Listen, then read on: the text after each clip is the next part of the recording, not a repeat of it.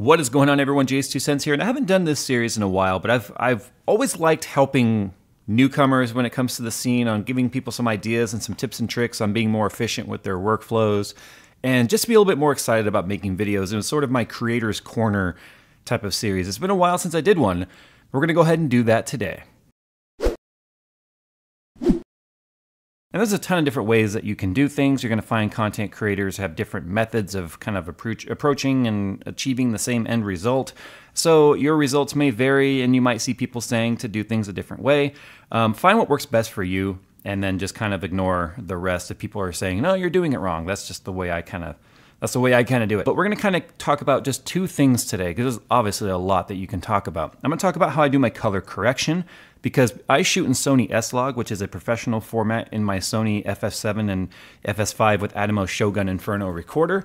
And as you'll see when I pull in the footage, it's very, very flat. So I'm going to show you how I do my color correction in that. And then I'm also going to show you how I do my dual camera setup, or even 2, 3, or 4 camera setups, because what you're going to see works up to 4 cameras. We have to import our footage, of course. So we are going to bring in this MXF file. This is from my FS7 right here. And we're going to bring in this file. This is from the Shogun. As you can see, Shogun Infernal.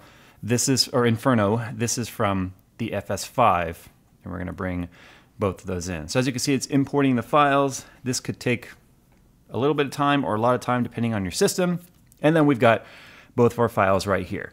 Now, if I drag this into the timeline just like that, you can see just how flat this is right here. This color does not look very good, because that's how S-Log is. It's basically sort of an HDR type of effect. So it's got more dynamic range, which allows us to actually capture more data in both highlights and shadows.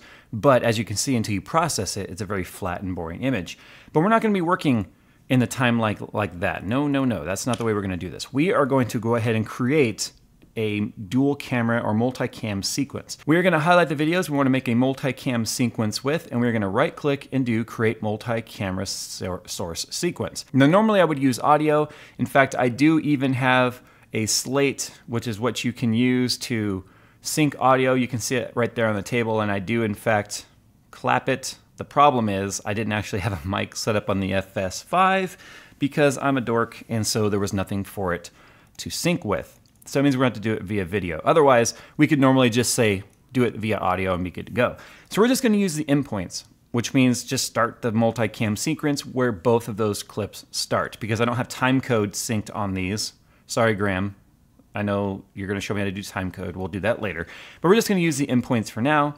It took both of those files, set them in a different bin, as you can see right there. They're in here. And now here is our one camera, our one piece of file footage that has the camera data. Now you might be looking at this going, well, what the heck?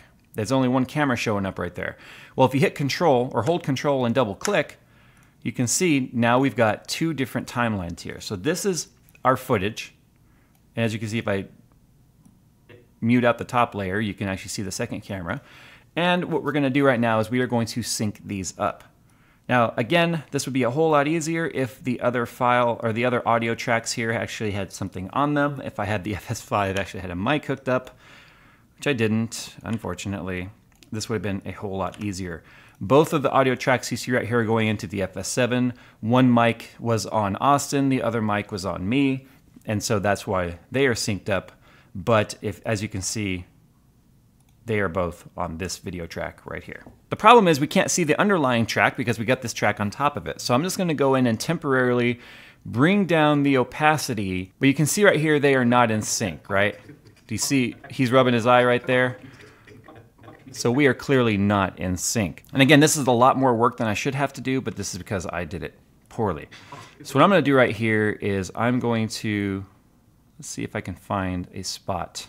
Okay, so I'm gonna look for right here, like right where he touches his eye. That's the top track. And now I'm gonna look for that on the bottom track here.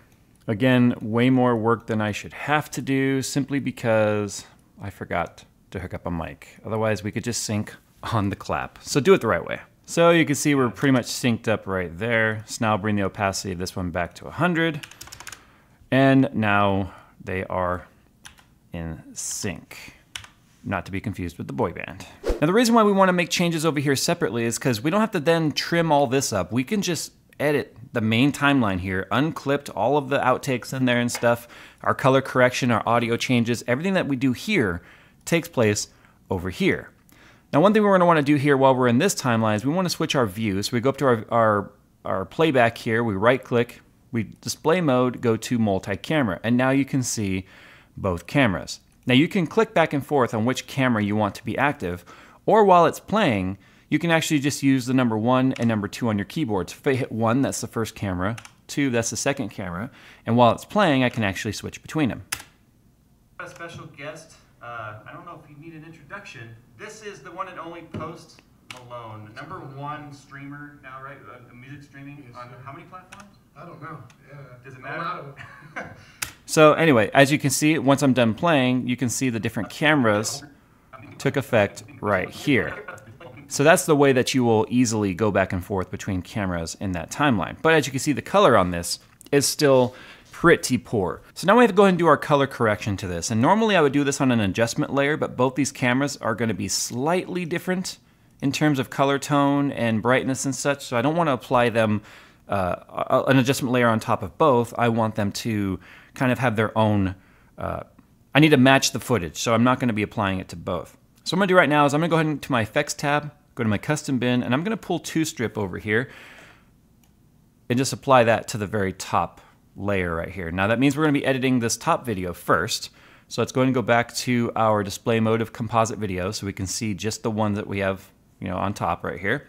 And then it opens up all these options over here under the effects controls. So once we drop 2-strip in here, we've got this lumetri color, and then we've got input LUT right here, and this is where you can browse to your LUTs. Now there's some pre-installed LUTs here with Premiere, but I use ones that are specific to my camera and to the exact recording format that I'm using, so that's what I'm going to be using today. So this is the LUT I'll be using right here. It's a Cine S-Log 3 to a Rec 709.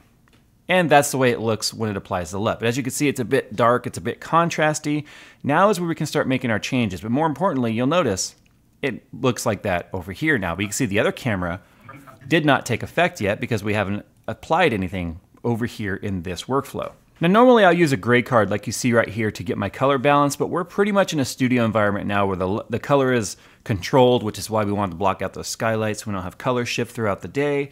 And our lighting is pretty consistent, so I don't actually need to use the gray card, but I always start a clip with it. That way we can adjust it if we need to. So I'm gonna do is I'm gonna come over here, I'm gonna find a shot where we're just kind of sitting here talking, and I'm gonna start playing around with the color to make it look, I don't know, presentable. I mean, that's the thing about color is it's subjective, right? You can go for a certain look and feel. So I'm gonna go ahead and warm this up just a tone, make it a little bit more comfortable. I'm going to bring the exposure up slightly, which is kind of a bad move. We were slightly underexposed for this, but fortunately, because we're shooting with pretty good cameras, we're able to bring this up quite a bit before we get a lot of noise. So you can see there's noise and stuff in his shirt right there. But yeah, we normally don't want to go up in exposure. Down is where we want to go. But I'm going to go ahead and pull this up a little bit, and then I'm going to bring the blacks down just slightly. That way our exposure doesn't affect any of that. So this way we can actually bring up exposure and skin tones without affecting the dark colored shirts that we have on. But the other thing here is we actually need to add a little bit more saturation because although we're using the LUT, it's still a bit undersaturated, and we can play with this quite a bit. As you can see now it looks like we got sunburns or like we're cartoons or whatever. I like to bring my saturation up to about 145. You can even type this in right here if you want. And then we get a look like this. Then I like to go into creative. I like to bring up the sharpness just a little bit because we add no sharpening whatsoever in camera. We do all this in post. And then I actually will bring saturation up a little bit more even right here, just a couple of points, but then I bring the vibrance down, and that's how we get this sort of a look, right? So now let's get a shot where we're kind of looking towards the camera so we can get a feel for it. And that might be a little bit on the warmer side of things. So now I can go up here and play with the temperature just a little bit. You bring it back a tad. See, we don't want it too cool. I kind of like it right around there. And there, that's not too bad. So what I'm gonna do now is I'm gonna turn off visibility on the top layer, and I'm gonna start by copying this. So if you just right click and copy, you can bring the attributes. I'm gonna turn off this layer, bring up this one, and I'm gonna now paste the attributes. So at least we have a starting point that so you can see just by copying the attributes of the other camera, that's what we get. But you can see the color tone is a little bit different. There's a little bit more green in this footage. This is the FS7 right here, which is a superior camera to the FS5, even with a Shogun Inferno attached to it. So I want to bring just a little bit of contrast to this one. There we go. I think that's starting to match pretty nicely. There's still a green hue in here though, and this is why using IPS panels is also really important. But I'm gonna go ahead and turn the top layer back on. I'm gonna go over here to exposure and bring that up just a little bit more. So I'm gonna go full resolution editing right here. But you can see now that we still have a little bit of green tone. So that's where we come down here to our color wheels, which are pretty important. So we bring our color wheels up, and this is gonna be more in the mid-tone to highlights. So I'm gonna go ahead and just go opposite of green, which is magenta. I'm gonna add just a tiny bit, because remember, we're trying to match the footage underneath. And I think we're getting pretty close right here. This still has a bit of a magenta in it, so I'm gonna go ahead and pull some magenta out of that one. And I think there's gonna be a lot of taste and personal preference in this. But let's see what we can do here in the highlights, maybe do a little bit in the midtones. And I think we've got a fairly decent match. Now if we come over here back to our main timeline, as you can see, both have taken effect. So with that basic workflow that you just saw, this is what the timeline looks like. Post Malone was awesome enough to supply me with the non-vocal version track of Rockstar, so there's no vocals right here. This was kind of playing throughout the video. And the nice thing was when I wanted to kind of have it fade into like the video for Rockstar, then we just lined up the peaks and valleys and we switched from the normal, just regular track to the vocals, and that's how you got this. And at the end of the day, this is what we had. So anyway, that was my workflow here for the dual camera interview here with Post Malone. I hope you guys have enjoyed that video. If you didn't check it out, go ahead and do so. The guy is super chill. He was really fun to hang out with, and we'll be doing some stuff like that in the future. But if you guys want to see more Creators Corner type of video like this, let me know what sort of subjects you want me to cover, and I'll do the best I can to do it. Anyway guys, time to go. Thanks for watching, and I'll see you in the next one.